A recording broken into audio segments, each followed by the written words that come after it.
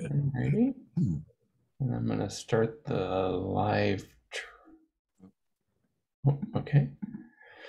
All right. Well, welcome. It's the February 23rd, 24th Asia Pacific Chaos Community Call. It's been a while. It has. To see everybody. So it's good to see all of you. I know I've seen some of you on some of the different calls, like the metrics models call, but nonetheless, it's good to be here on this call today. So there's an agenda here. I thought we could kind of work through it and maybe get your feedback. And of course, feel free to add things. But I think this first meeting is just to kind of get us back into the rhythm of meeting again for this Asia Pacific call 2022. To give you some updates on 2022 things that we've been talking about in the CHAOSS project as a whole. One is that we're doing a website redesign over the course of spring and summer.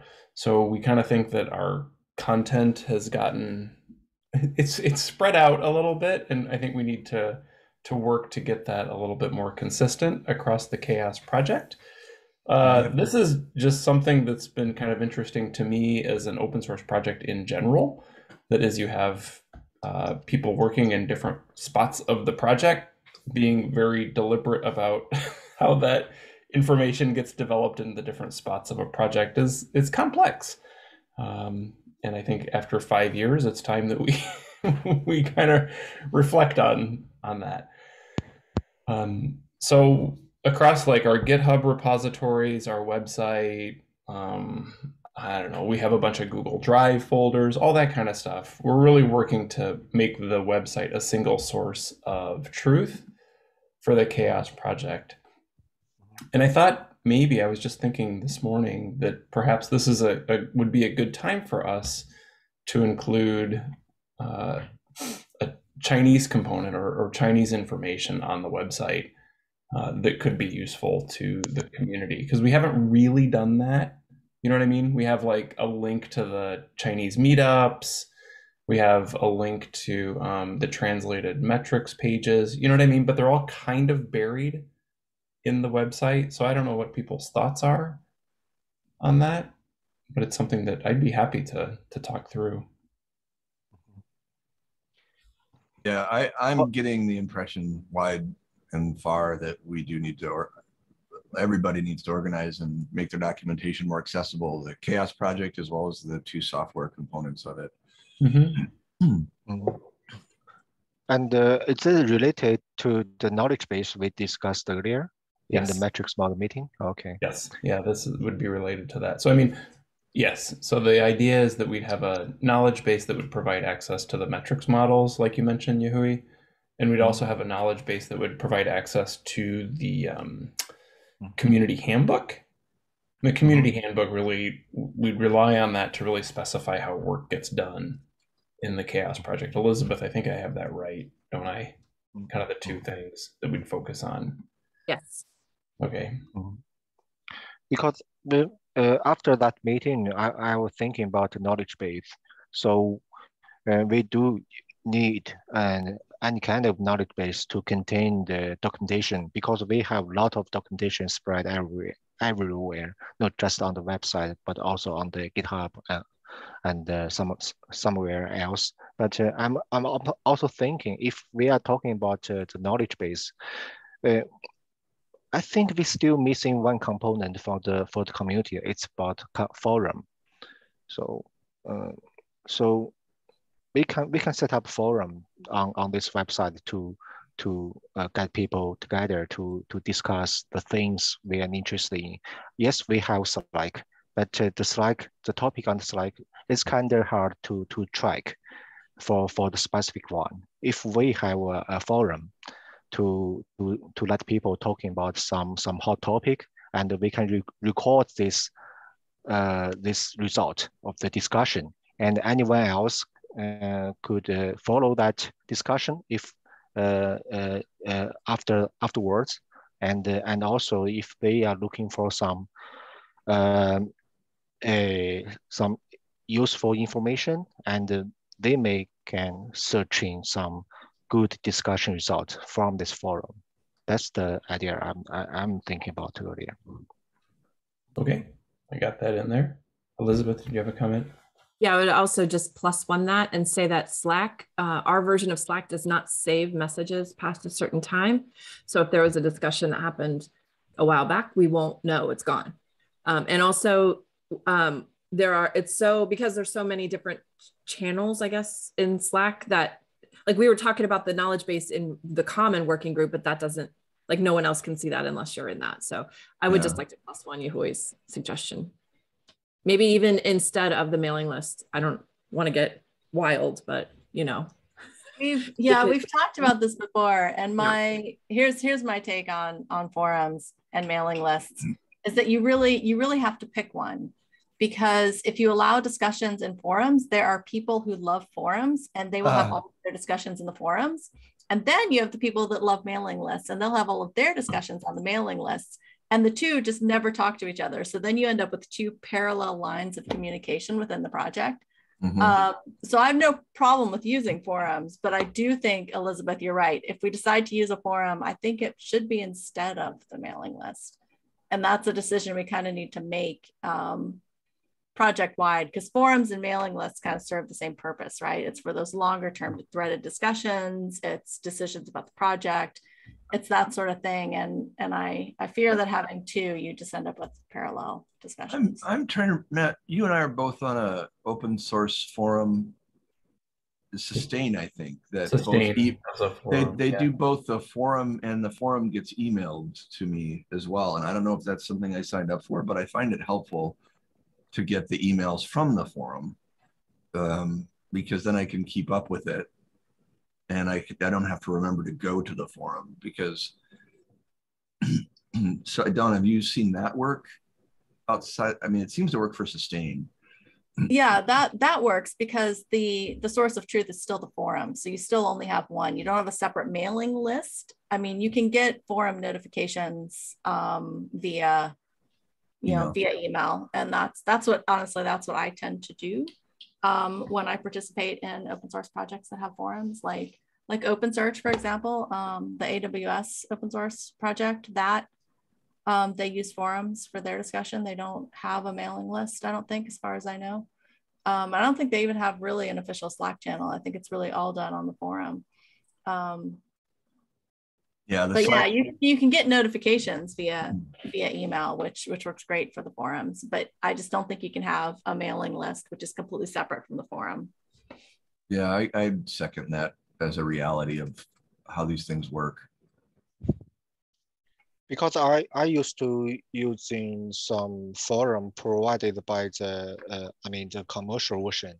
It can have both forum and the email list. And in the forum, when you post a new message, your email could receive this message. And even so, you can reply to this forum message through the email. I think they can more or less could working together as one. Yeah, absolutely. But to do that, we need to end of life the type of mailing list that we have right now, because it doesn't do that. It's just a mailing list.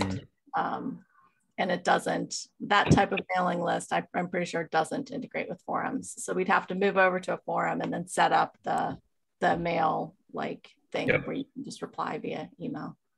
Which I have no issue with. I just think as a project we need to pick one. I don't think this is something that it's a good idea to have both. Because one thing I can think about to set up forum, because someone who even not join or subscribe this mail list, they can searching for the information provided forum on any search engine. So they can, in case he can find out some interesting topics through this forum, they can join our community through that way. Yeah, forum searches are they're always way better than searching the email archives, because we have email archives, but you can search it and good luck finding what you are looking for, because the search is pretty terrible compared to the forums. Except for Gmail, honestly, all email search is terrible. That's true. Right. Let me but I also think this is a good time to have this conversation again in the CHAOSS project, because let's face it, like, the old school mailing lists are kind of for us old people. And if we want to get some newer people into the project and some younger people into the project, I think. What are you saying? I think we should embrace some more modern technologies like forums, for example. Just saying. Yeah, I think that I'm in favor of that, especially if I can subscribe with my email. Yeah, I'm gonna subscribe via email. Don't get me wrong, because old people in email. But yeah, I think I think switching to some modern tools will, in the long run, probably help us as a project. All right, so I'll bring this up to Kevin and see what our options are in WordPress for a forum, because I think he's going to be piloting a few ideas, you know what I mean, to put in front of people. And to your point, Don, we had this it was probably a couple of years ago that we had it, and I think the mail list was considerably more active back then. It was. We moved a lot that conversation to Slack, and so I think part of the reason we didn't move back then is we didn't want to disrupt the flow that was occurring on the email list. But at this point, I don't think it would really be that huge of a disruption. Okay. All right. Thank you. Any thoughts from anybody on the call about, even from a navigation perspective, not even from the forum perspective, but from a navigation perspective, having a specific kind of part or segment of the website being dedicated to the work that's occurring in Chinese in the CHAOSS project, like links to just Chinese resources in terms of like meetups, in terms of the social channels, in terms of translated documents, that would, or maybe that can be integrated into the knowledge base. I'm not entirely sure how that would work. Like if you had a knowledge base that had Chinese documents, could you search that knowledge base in Chinese and find those documents? Because if that is possible, then that would probably just work just as well. Yeah, we had some Chinese social channels in the participate page, but I'm not sure if we want to like put all the Chinese related information as like the information of meetups and the blogs that could be published in Chinese, and like a Chinese site, a portal for Chinese in Chinese. If that, I'm not sure which where is more appropriate to put that under maybe the community. Maybe we create a new page under the community navigation. That's kind of what I was thinking. At least take a look at what that would look like, a navigation page or a portal. Because right now, all of the Chinese, we have links to all of the work that's being done in Chinese, but it's on the participate page, it's on the metrics page, it's on the like the events tab, like the spots, they're all kind of all over the place, and they are there for sure, but they just don't seem to be organized real well. You kind of have to go through the English portals to get to the Chinese information. Seems a little Is it possible to like the international version of the website? I'm not sure if this is too heavy, just like CHAOSS community / Chinese community, and there is a whole new portal, but I think it might be a bit heavy at this phase. Yeah, I'm not sure how that works. I have this like wonderful hope that you could just like push a giant translate button and it would translate the entire page. But I'm afraid that's not how it works. So it's triggered me thinking about we have some concrete moving forward things to do so, because when we're talking about to redesign the whole page, I mean the website, it's kind of complicated things. How do we plan to do it? Do we have a working group or the people already in that? Yeah, I mean, so Kevin Lombard, who has done website design work and website development work in a prior life, and who currently manages our website at the moment, is going to be taking on this in the summer as Uh-huh. a dedicated project. So the spring is really set up to kind of organize thoughts, like in conversations that we're having here, and that we can start documenting ways forward. So the work would really begin in May and June, like at the beginning of summer. So we did open up the Slack channel. There's a Slack channel for website. It's website working group or working group website. I kind of forget the order. And we were going to try to do a lot of the work asynchronously, at least for a little while. And then as needed, we were going to have updates about the work in the common working group. It's not that we would have the discussions necessarily there about the strategy, but updates would occur there, and like feedback could be provided, like that's a terrible idea or that's a really good idea, kind of thing. Okay, good. Because I'm thinking of if we need more people or more contributor on this work, maybe we can use some Google Summer of Code, something like that. Yeah, Yeah. We're submitting Google Summer of Code to help with the as a potential project to help with the knowledge base creation, because that seems like it's going to be the most complicated part of this redesign. Yeah. And we've been working with some community members, and we may even hire a graphic designer to help think about just the overall aesthetics, the look of the site as well. Yeah, that's great. All right, great. This is helpful. Thank you, everybody. I know that Georg will be happy to go back to the mail list forum discussion. I think this is, so that's a good thing. All right, any other comments on the website? I thought I'd bring that to your attention. I think that's a pretty big deal. Yeah, it is. All right. We, just so you know too, we're working on CHAOSS brand guidelines. We're working with Nicole Huseman, who is one of the co-directors of the board right now, on brand guidelines. We're working with Enoch, a community member who is helping with kind of some of the redesigns of the banners for things like blogs and Twitter and YouTube. So I may want to, bring some of that work here to this community as well, or this working group as well, because if we need to make some updates to the brand guidelines that could help, again. Actually, I saw that I saw that banner design result in the community meeting on that documentation. It's really good, really nice. Yeah, he did a really good job.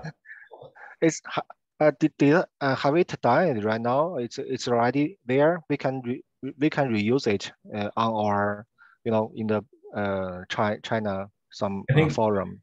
Yeah, I think Enoch's doing just a tiny bit more work on it from an image perspective. So maybe give it a week or so. Okay, yeah, you did a really good job.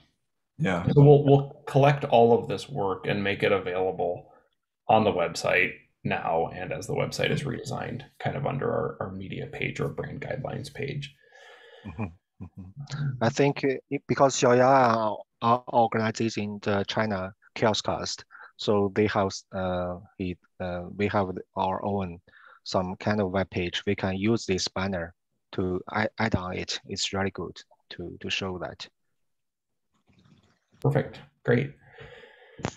All right. Cool. Any other comments on the brand guidelines? Like I said, just give us maybe a week or so, and we should have that probably sorted out and made available to everybody.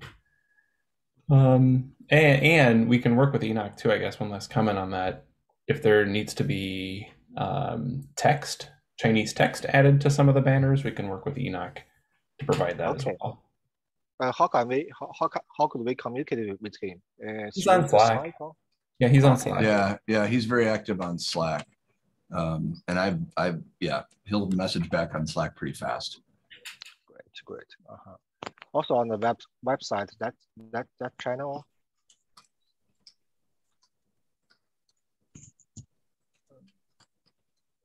It's like WG website. Okay, I found that. Yep. Okay, just joined. Cool. All right. Just a note that we're planning CHAOSScon in Europe, associated with Open Source Summit Europe in Dublin sometime in October, I think. It's just more for your information. In Dublin? Oh, I think okay. it's in Dublin, isn't it? I have two friends in Dublin. Well, who were working in Ericsson, and we are working for a year together. Oh, okay. Yeah. Dublin has a lot of foreign manufacturing for a lot of companies. That's their big and thing. People in there loving drinking beers. That is a stereotype of the Irish, indeed. Yes. Yeah. Do we have an online meeting? Do we have what? I'm sorry. Wiki? Online meeting. We don't have a wiki. No, I mean not wiki. I mean online meeting, right? Online meeting. Yes. Oh, associated with OSS Summit or CHAOSScon? To coordinate CHAOSScon?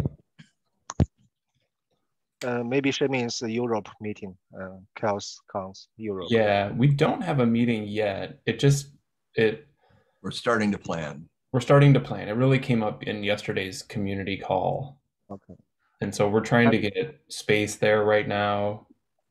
And so there's no online meeting in that meeting. Not at the moment. We usually do most of the planning for it in Slack and in the project meetings, which I know the weekly project meetings on Tuesdays, which I know are not at a great time for you all. Yeah. Okay. It's much later, like 3 hours later it starts.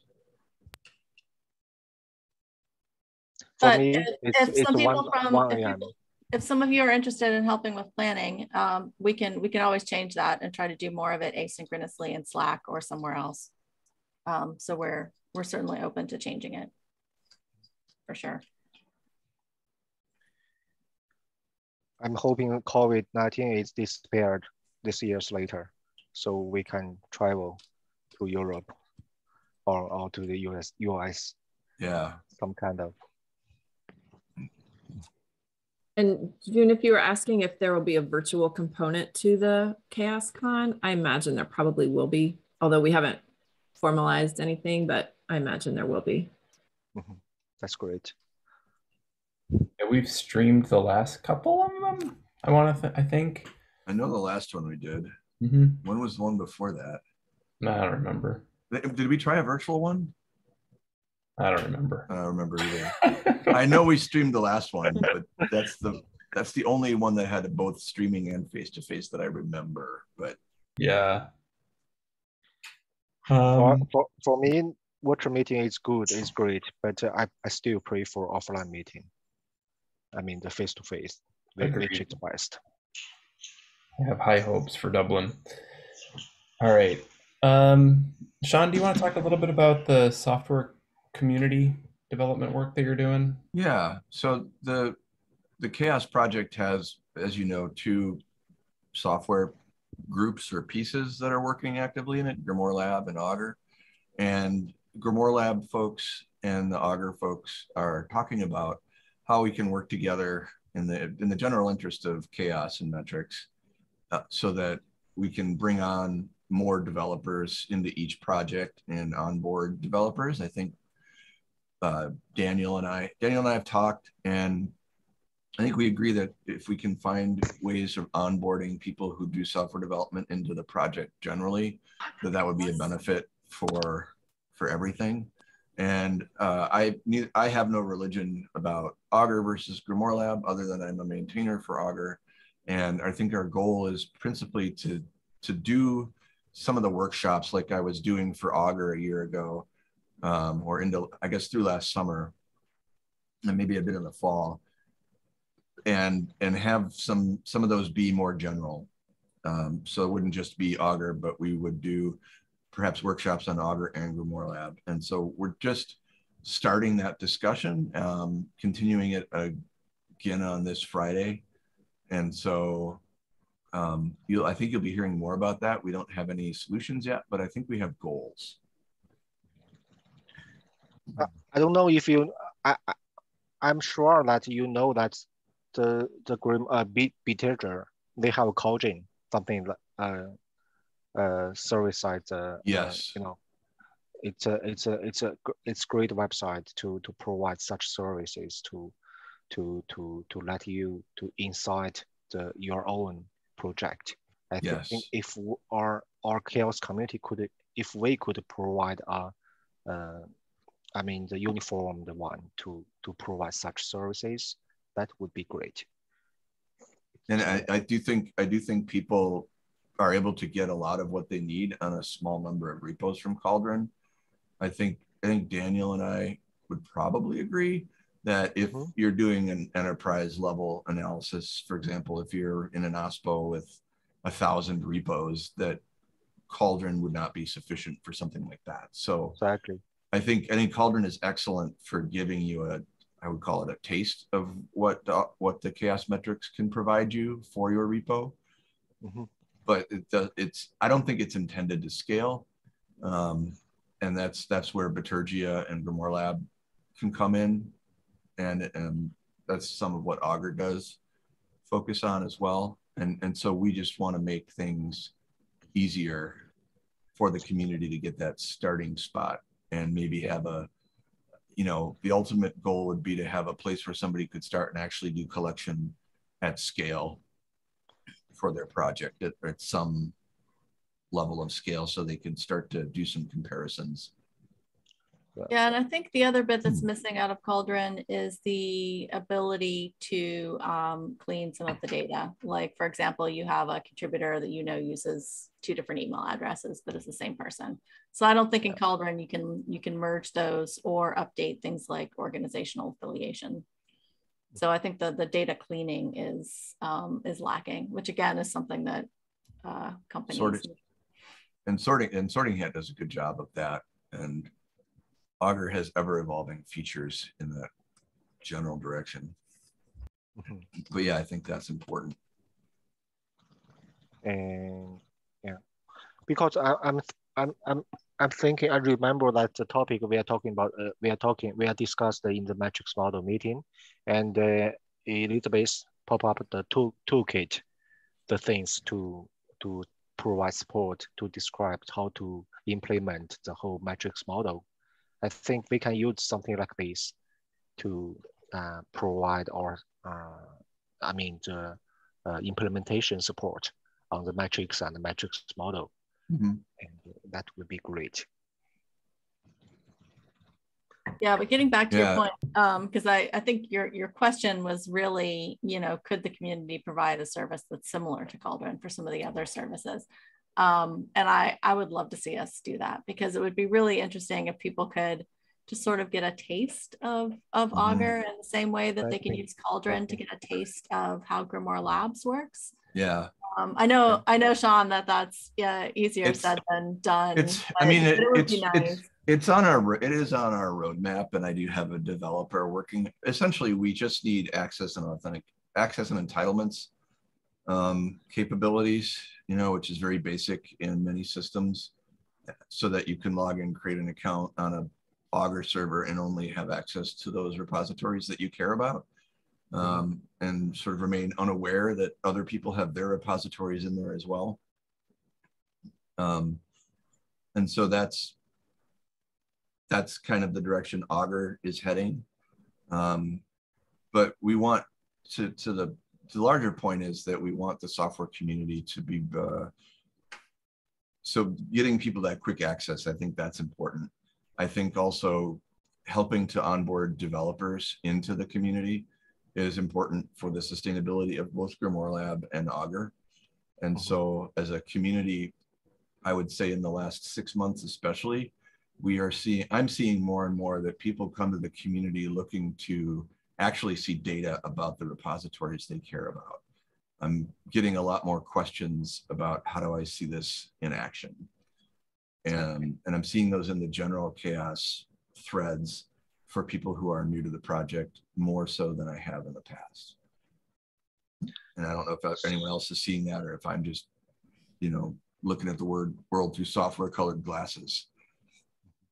No, I've certainly seen a lot of questions from newcomers about the software recently, for sure. So what's the start point? I quickly want to ask this question. How could we working on that together? I mean, using the Augur and Boomlay. So the starting point right now is there is a meeting at, it would be 10 a.m. our time. So it would be your Friday night, very late. It'll be 2 hours later than this call starts. Discussion. I mean, that's quite important, and I'm very interested on that. I think I'd be happy to invite you to that. Yeah, please do so. I would like to join that. I think my friends would also have some kind of interest on that. Okay. Yahui, can you just drop your email in the chat so I get it right? Not that I don't have emails from you, but sometimes I will. Sometimes my email search is not so good. Going back to another discussion. Thank you. Yeah, I got to send it. Thank you. Okay.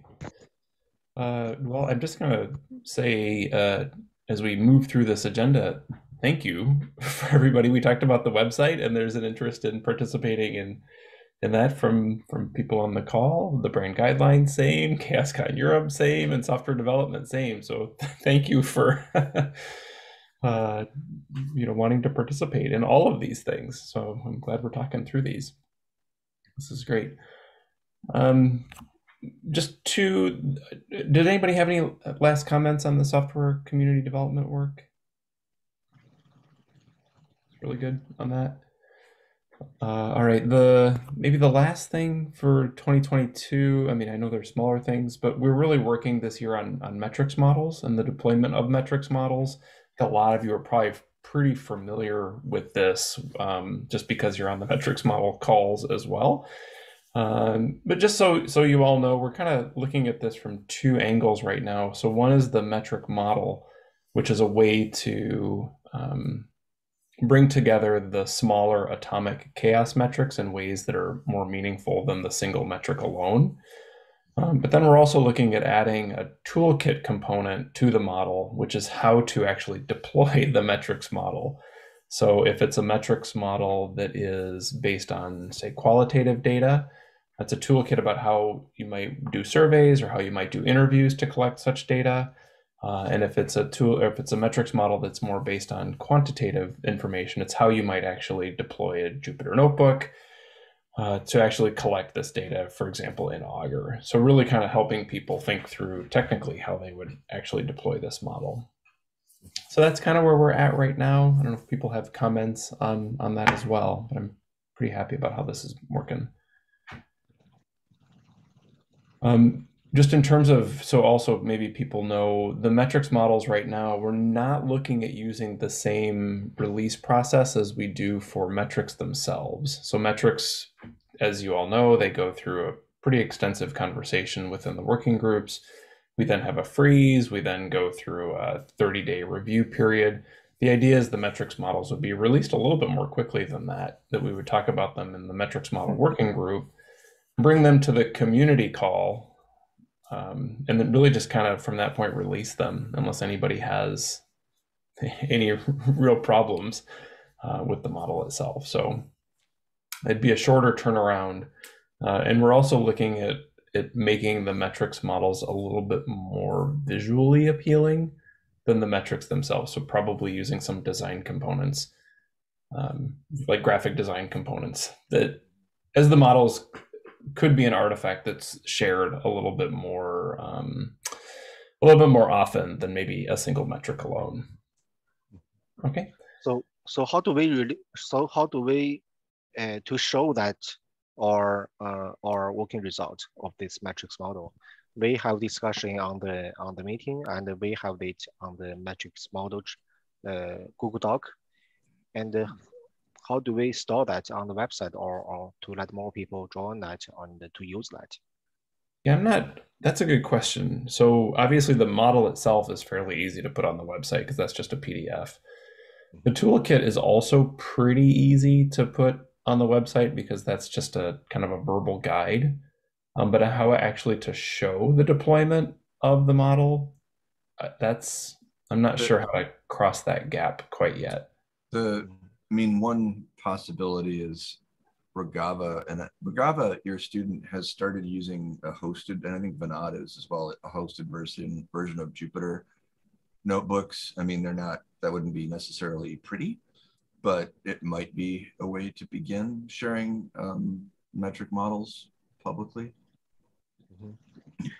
And also maybe we can use the above topic about we provide some kind of service to show that how to use this metrics model quickly when you're using this service, something like a Cogin, or we provide similar to the Cogin solution. Yeah, I agree, and I think that's probably a good topic for the discussion in that software meeting, because that's what I just put. Yeah, I agree. It seems like that's where the link is. Yeah, that's because right now we've built metrics models, Regava, Matt's student and I, using Jupyter notebooks against Augur data. And one of the hopes, I think, for the discussion is to figure out, okay, what is the pathway to have folks help us build metric models that we can make available publicly with Grimoire Lab as well. And try to do that without placing additional stress on the existing Grimoire Lab developers who are quite busy. So that's where I think onboarding new developers becomes a shared concern for the community. Yep. These metric models, I think, are really motivating that. And I don't want to build all of them in Augur and not have any in Grimoire Lab. I don't think that's as helpful. Yep, that's great. All right. If we provided a service such as Cogin, who will provide the infrastructure for something like Cogin? Maybe who will provide the cloud service? Well, to quote an American meme, I've always relied on the kindness of strangers. And we are, I think, collectively working to, like, I think, possibly get some Azure credits to do something like that. And so I think there are ways, and there are some companies who I think could possibly help us with some infrastructure, but we haven't really come up with a concrete ask for that yet, other than the Azure credits. So I think we might possibly be able to use Azure to start hosting something like Cauldron on, I guess maybe you'd call it metric models infrastructure of some kind. I do think this point, I'm sorry, June, go ahead. Oh, you go ahead. Okay. I think this point is really important that June brings up, because this is a question that we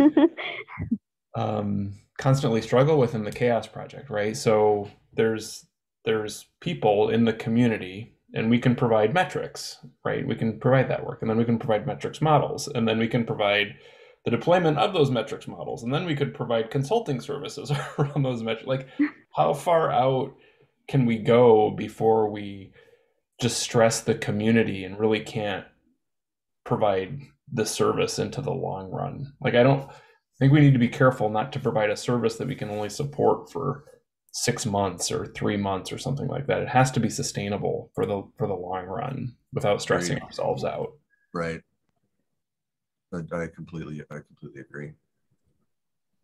Yeah, because I tried Cogin. I find it have to pay for more metric in Cogin and pay minimum. Yeah, I mean, I think that's part of. I mean, obviously, Bitergia is a company that manages Grimoire Lab and makes significant contributions to inner source and open source. So I mean, it's reasonable that they have to at some point ask for money for their services. I don't know where I haven't used Cauldron enough to know where that threshold is, like what's free and what's not. But I mean, I think that does tie back to basically the infrastructure question. You know, having a sustainable infrastructure will help the entire project, both Grimoire Lab, Augur, CHAOSS, the whole, and the metrics models. I mean, I think all of it is kind of twisting together in a very important way, right, at this point. And I think too, for Cauldron, I'm pretty sure that Bitergia is paying for the hosting and the costs associated with that service. So I think it's important to recognize that that's not a CHAOSS project service. That's something that Bitergia is doing, and it benefits the CHAOSS project. But I think that the costs are being borne by the company, and not the project. I absolutely believe that as well. Yeah, the project itself doesn't really have a ton of cash.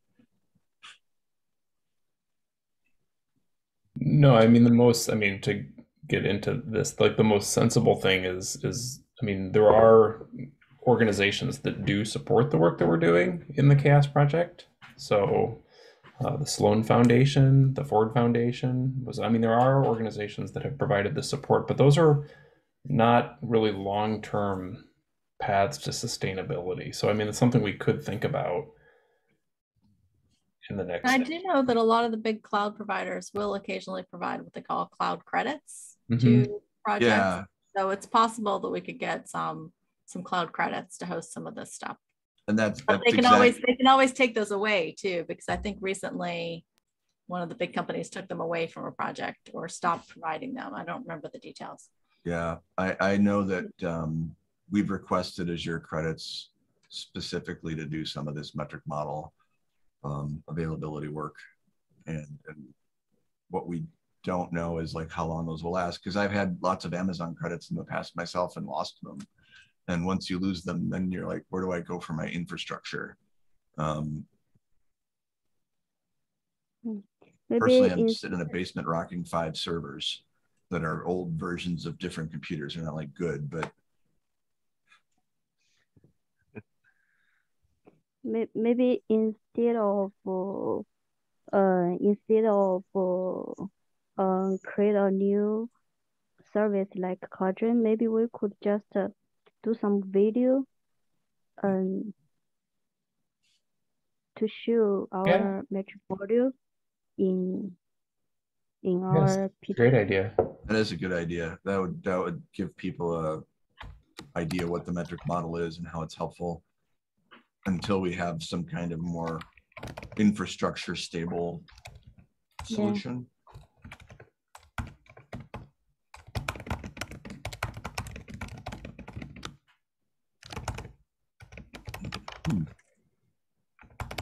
Okay, that's a good idea. All right, just in the few remaining minutes, I think I'd like to just point out that we're coming up on a metrics freeze. I think it's, I don't know, maybe this week. I think March 1st. I think it's Tuesday.